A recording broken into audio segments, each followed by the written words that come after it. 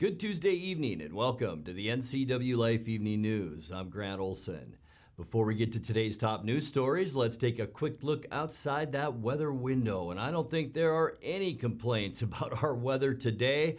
Look at this just spectacular shot from our Sky-Fi tower camera. It's up on Wenatchee Heights. We call it the cross camera. And you can see lots of clear skies, blue sky, and some wispy high clouds out there today. Boy, virtually no wind this afternoon, and that made for just a beautiful day. Let's take a quick look ahead now as we move through the middle and into the end of the week. I'll tell you, tomorrow, very, very nice as well. Most of Thursday, okay, and then a chance for rain showers in the afternoon, and then a good chance for rain Thursday night, maybe into Friday, before things quiet down again by the weekend. I'll have all those weather details coming up for you a little bit later on. And now a few of the stories we're following for you tonight. Friends are raising money for the family of the Leavenworth paraglider killed in a Sunday morning accident.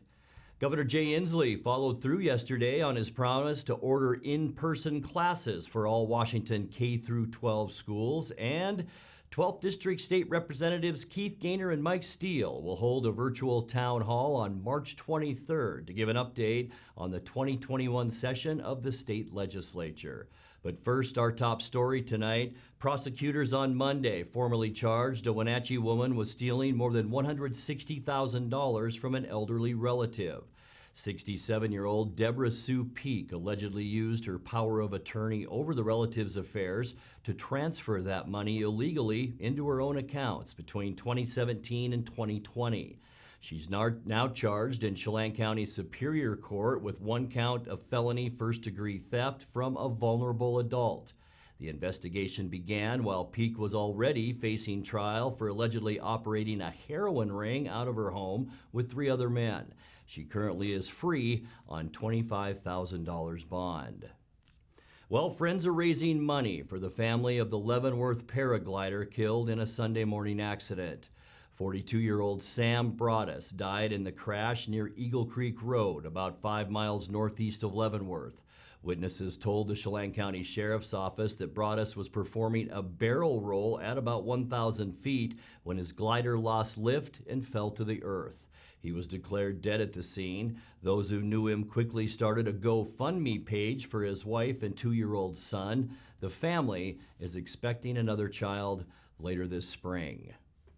Governor Jay Inslee followed through Monday on his promise to order in-person classes for all Washington K-12 schools. The governor signed the executive order he announced last week, which demands that all schools offer an in-person option as well as remote learning. It's effective March 5th for students up to 6th grade and April 19th for all others. More than half of all school districts in the state, including in north central Washington, already offer some in-person teaching. It's been a year since the original emergency order that closed Washington schools due to the COVID-19 pandemic. Meanwhile, 12th District State Representatives Keith Gaynor and Mike Steele will hold a virtual town hall March 23rd to give an update on the 2021 session of the state legislature. The hour-long town hall will begin at 6 p.m. and be limited to 500 attendees, so constituents are urged to sign up early for that Zoom meeting. You can sign up by following a link from either of the lawmakers' websites at representativemikesteele.com or representativekeithgaynor.com. Coming up next, Dr. Mark Johnson gives a local COVID-19 update to the Washington State Hospital Association. The Chelan Douglas Health District will hold a live COVID-19 vaccination question and answer session tomorrow. For the first time in 21 years, Mission Ridge and Ski and Board Resort says they'll be open 7 days a week into April. And author Jamie Thomas of Wenatchee has been named a finalist for Book of the Year honors in the fantasy category at this June's Indies Awards. I'm Grant Olson, and you're watching the NCWLIFE Evening News.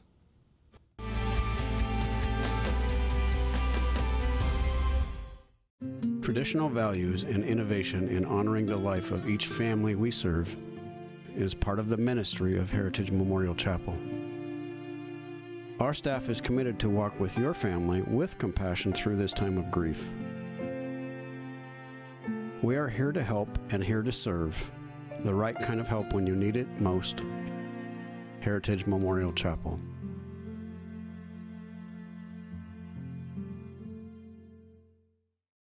It's estimated that 1/3 of Americans do not have a financial plan. At D.A. Davidson, their advisors are working to change that because they understand the importance of planning for the future. At D.A. Davidson, they believe in partnering together to build a strategy tailored to your needs. They spend the time and have the knowledge to help keep your financial future on track. Let D.A. Davidson Financial Advisors of Wenatchee put the strength of advice to work for you.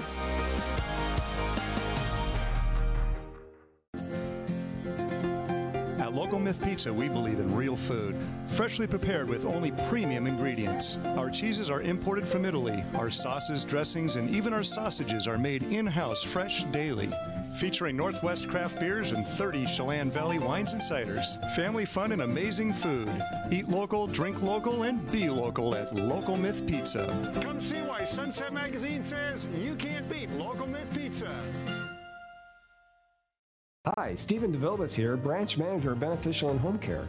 We are an equal opportunity employer and we do not discriminate in employment or services. It is our mission to maximize our clients' physical health and sense of mental well-being while remaining in the comfort of their home.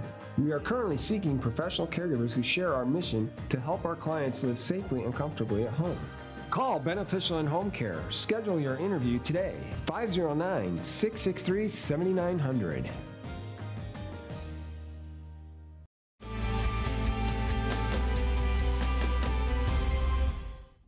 Welcome back. In other news, about 8% of Wenatchee Valley residents who now qualify for COVID-19 vaccines are Hispanic, ages 65 and up.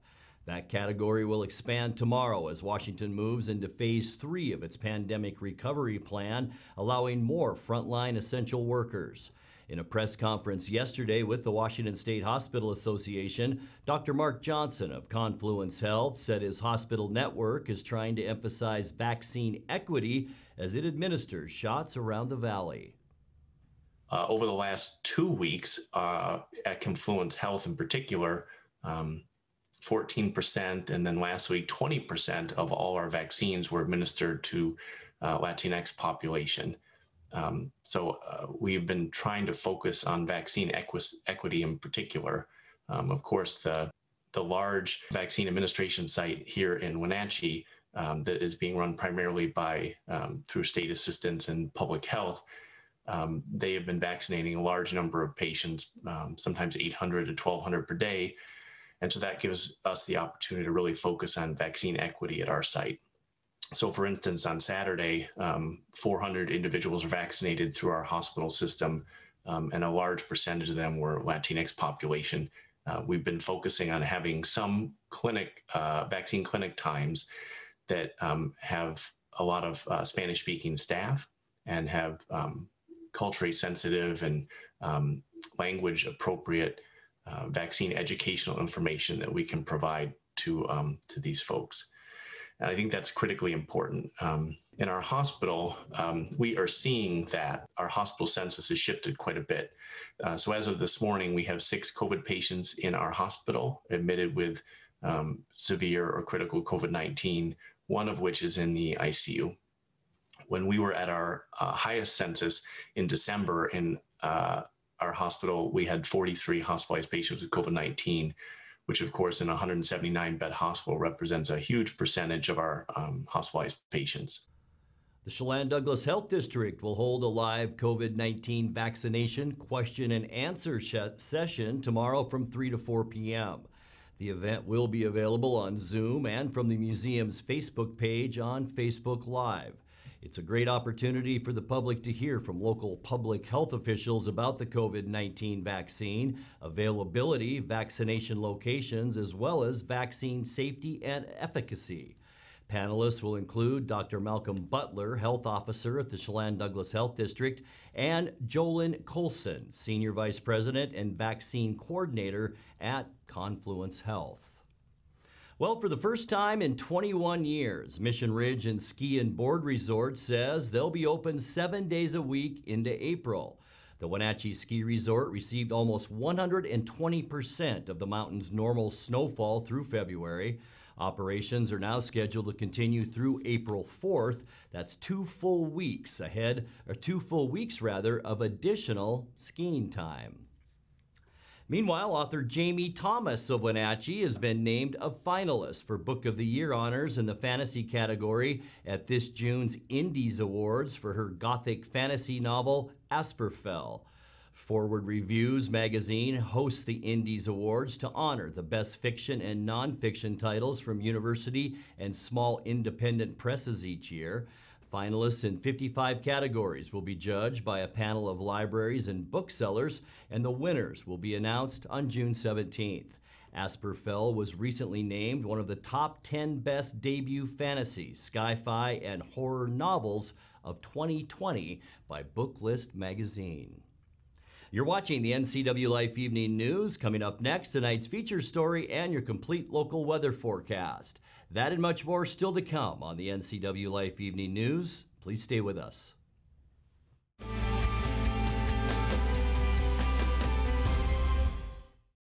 Dr. Wayne Latimer's Chiropractic and Integrative Multicare specializes in all level of injury care. If you've been injured in an auto accident, on the job, have a sports injury, or a simple fall, call today for a free consultation. They offer a combined multi-care approach with medical, chiropractic, physical therapy, massage, and acupuncture. For relief from long-standing injuries to basic solutions for the weekend warrior, Latimer's Chiropractic Integrative Multicare is one stop, one location. You love to help others. You need a solid career. You can have it all with help from Charter College. Our 10-month medical assistant program prepares you to work in healthcare settings like physician offices, rehab centers, and clinics. You'll learn to take patient vitals, assist with exams, administer injections, and maintain medical records. When you're ready to launch a rewarding healthcare career, visit chartercollege.edu because we work to get you to work. Your bed is more than just a frame and a mattress. It's the place you look forward to after a long day, the source of your comfort, and a good night's rest to reset. People spend over 1/3 of their lives in bed, so it's important to find the mattress that's right for you, which is why Walker's Furniture carries the best brands like iComfort, Beautyrest, and Tempur-Pedic, with great financing always available, so you can get a better mattress today and pay for it later. From Walker's, your mattress experts.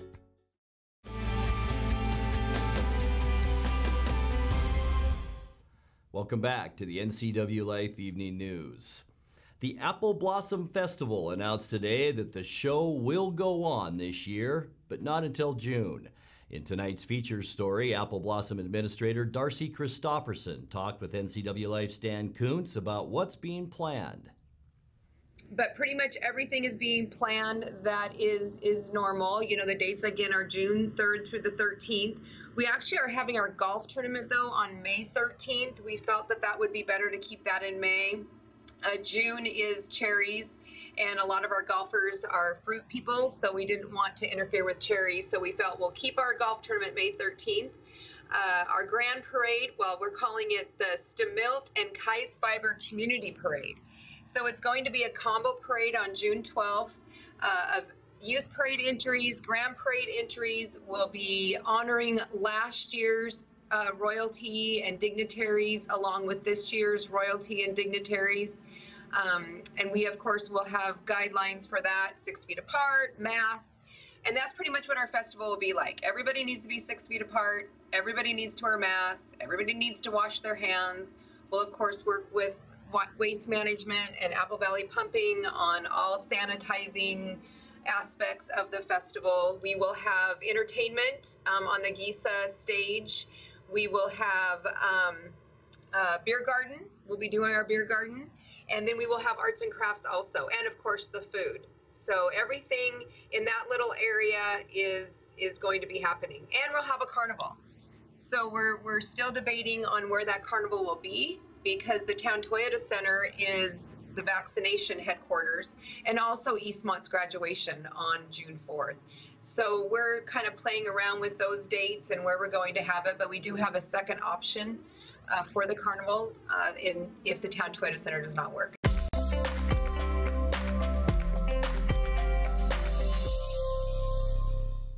Well, that's great news, isn't it? And the two combined parades, that should be something to see, that's for sure. Let's switch gears now and take a look at our beautiful north central Washington weather, especially today. I'll tell you what, hope you had a chance to get outside and enjoy yourself today. Temperatures in the mid-50s, all kinds of bright blue sunshine. And look at this great shot from up on Wenatchee Heights, looking down at the Wenatchee Valley. Just a fantastic day today. Unofficially, high temperature this afternoon got up to 55 degrees. That's a tick above where we should be at 54 for this time of year. 35 now is our normal low temperature for the year. So 30 degrees, that was still 5 degrees below where we should be. Record high 72 in 72. What a beautiful day. 25 once again last year for the second day in a row, our record low.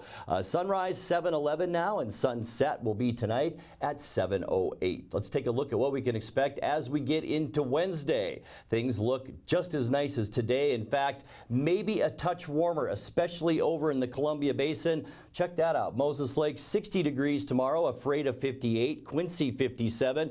A little bit cooler then from the Wenatchee Valley back into the higher elevations, mainly lower to mid 50s. Wenatchee, our high tomorrow, about 54 degrees. As we take a look at our next 7 days, a lot going on. Tonight, partly cloudy skies. We'll see just light breezes out there, so a beautiful overnight tonight. High pressure here still dominating our weather, but that area of low pressure is what could bring us some wet weather as we get into the end of the week. Wednesday, partly cloudy, as I mentioned. Not a bad day tomorrow. Will be calm and very mild in parts of central and eastern Washington, with highs well into the upper 50s and 60s. By late in the day Wednesday, and especially Thursday afternoon, here it is, about a 30% chance for daytime showers. That goes up to a 60% chance. There we have it by Thursday night. I don't think we'll see snow, but a good chance for rain overnight Thursday. That could mean, because we have such a charged atmosphere, maybe some scattered showers on Friday too. Mostly cloudy, a 30% chance that some of that will make it over the Cascades. Hopefully for football action that won't happen. And as we get into the weekend, a cooler airflow moving into Washington from the northwest, so we will see slightly cooler temperatures Saturday, mostly sunny, mainly temperatures in the lower 50s, maybe some mid 50s on Saturday. Sunday, partly cloudy, a few more clouds moving in, slightly below normal temperatures, but remember, that's 55, so we're talking 52 or 53. And as we start our next work week on Monday, partly cloudy skies, just spotty clouds all over Washington state, and a touch warmer with highs back into the mid-50s. Let's take a look now at your 7-day forecast. Tonight, 33 degrees, light wind and partly cloudy for your Wednesday rather, and 54. A good chance for rain by Thursday night, a 60% chance of the wet stuff, in 57. Maybe some scattered showers on Friday. It's going to be mostly cloudy, about 54 for our high, and then a bit of a cool down on Saturday and Sunday with highs both days around 52. And then on Monday, back to more sunshine with mostly sunny skies, a high temperature of 54. And that's a look at your local weather forecast. Coming up next, tonight's sports report with Eric Granstrom and more as the NCWLIFE Evening News continues right after this.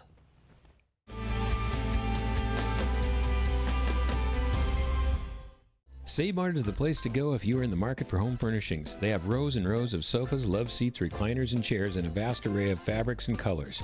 Name brands include Ashley, Best, and Stanton. With pictures, lamps, and tables to complement your new furniture, Save Mart is a one-stop shop. Save Mart offers 12-month special financing on approval of credit. Save Mart also offers free delivery, setup, and haul away in their service area. Serving the Wenatchee Valley for over 50 years. Located on North Wenatchee Avenue, or visit online at savemart.net.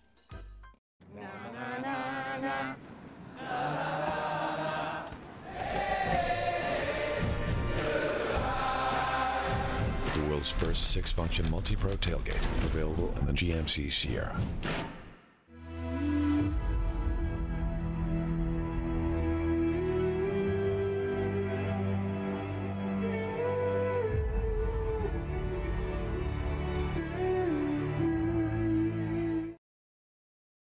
With TV advertising, what we want to do is more deeply connect with the community. People spot me in different parts around North Central, Costco and Wenatchee, say, hey, you're the pizza guy. And so they wouldn't know that if it weren't for the TV commercials we've done. We've been here so long that people already know who we are and what we do, but to have that image flash on their television screen as opposed to just hearing in the radio or seeing in the newspaper. I just love the fact that we can actually put our finger on when a customer comes in and says, I saw your ad. It's becoming increasingly difficult in this digital age to know where are your customers listening or watching, because I watch all the different channels that they watch too, like Cooking Channel, History Channel, and so it was wonderful to be able to be on there. I would say that if you want to do business in Wenatchee, then you should connect with the people of Wenatchee, and there's no better way to do that than with NCWLIFE.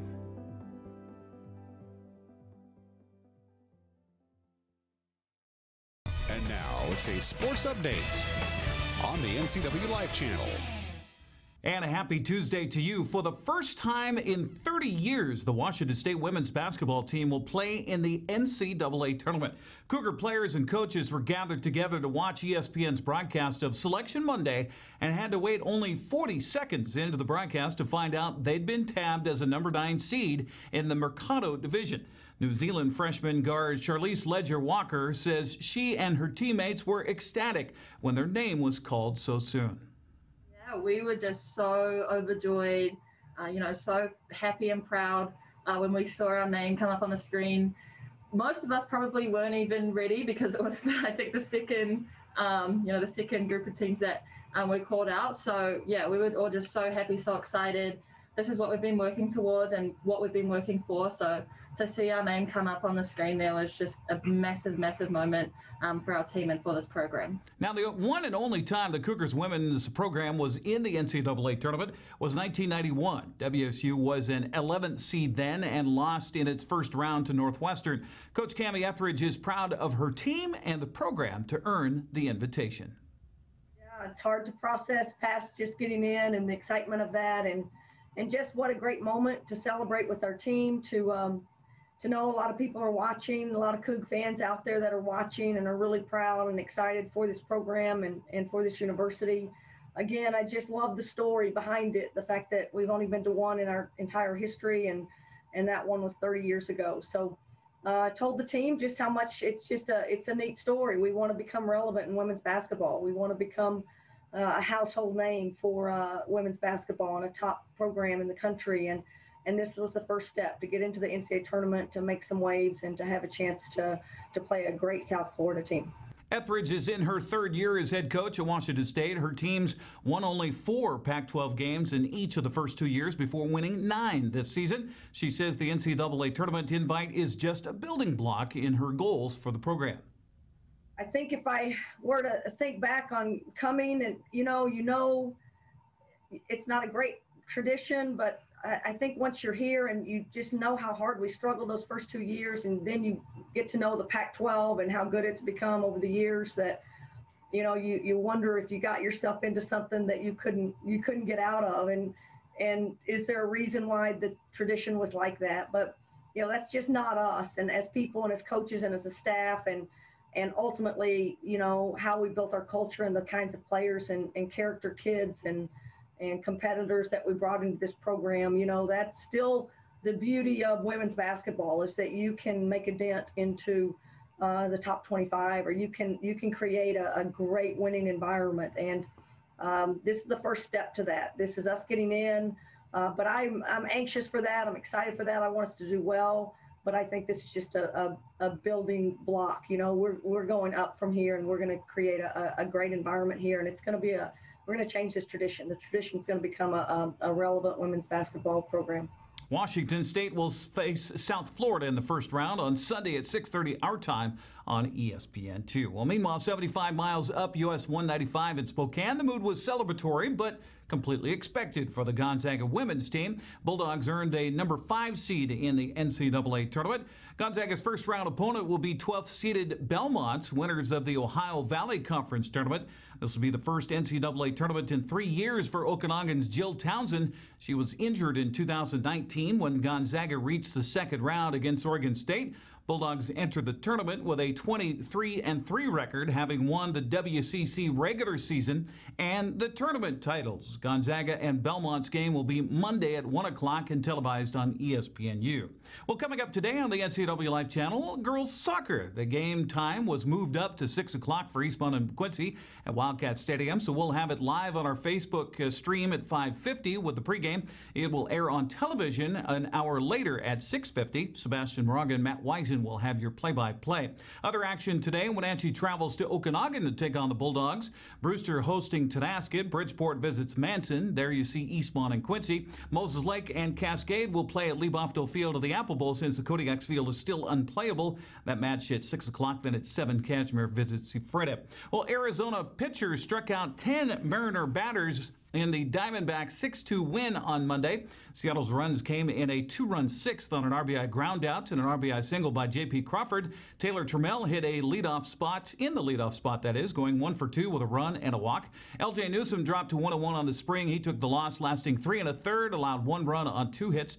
3 strikeouts. Mariners send Justice Sheffield to the mound tonight against Kansas City. First pitch coming up at 6:05. Well, the Seahawks have lost a key piece of its defense to free agency. Cornerback Shaquille Griffin has signed with the Jacksonville Jaguars on a 3-year, $44.5 million contract, $29 million of that guaranteed. According to Michael DeRocco of ESPN, Griffin and the Seahawks were far apart on money before free agency began this week. Griffin and his twin brother Shaquem have made quite a name for themselves in Seattle. Shaquem also is an unrestricted free agent. That's a look at sports news. I'm Eric Grandstrom on the NCW Life channel. Grant, back to you. Thank you, Eric. And finally tonight, once again, the state is asking for help in naming a new tow plow. And the suggestions are already rolling in. And wait till you hear some of these. The state's third tow plow follows on the heels of the Big Leplowski, which was the winning name for plow number 2 last November. Nominations are made on the Washington State Department of Transportation East Twitter feed. Excuse me. So far, Little Plow Wow, Plowosaurus Rex, Plow Jam, and the Fast and the Furious have been suggested. Or how about Apocalypse Plow? More nominations will be accepted until Friday. My favorite personal name is Ploward Stern. Now let's check in with Dan Kuntz for a look at what's coming up tomorrow morning on Wake Up Wenatchee Valley. Dan? Thank you very much, Grant. On tomorrow's Wake Up Wenatchee Valley, Gene Jessup returns to this program. A couple of months ago, Gene came on to talk about his new book, Between Heaven and Earth, during his time as a smoke jumper back in the 1950s. He's followed that book up with kind of an autobiographical tome. It's called Living a Dream as It Should Be, and all is well. And Gene is a self-published author. He's a pretty cool guy, and I'm looking forward to talking to him tomorrow about his new book.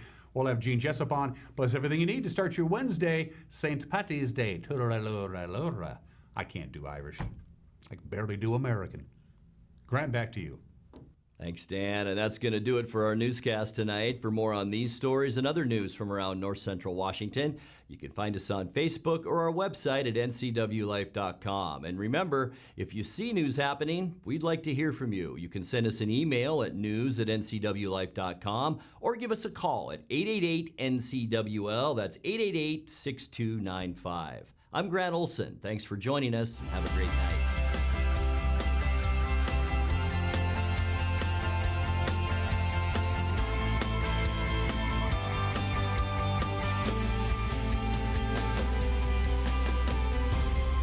Gentlemen, I'm Kerry Condata. This is the 12th District TV show, aired 8 times every week on NCW Life TV. We cover business and politics like no one else does it because I've been there and done it. 30 years self-employed, 16 years in the House of Representatives, and 12 years running campaigns across the state of Washington. That resume means you're getting information you can't get anywhere else. This is the 12th District. I'm Kerry Condata.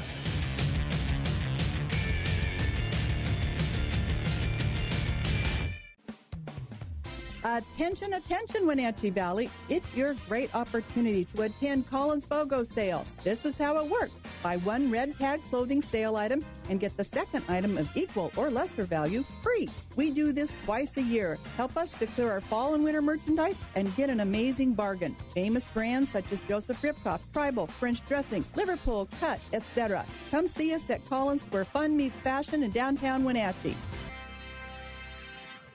In a world afraid of technology, one man, one show will bring you the newest innovations that may just change your life.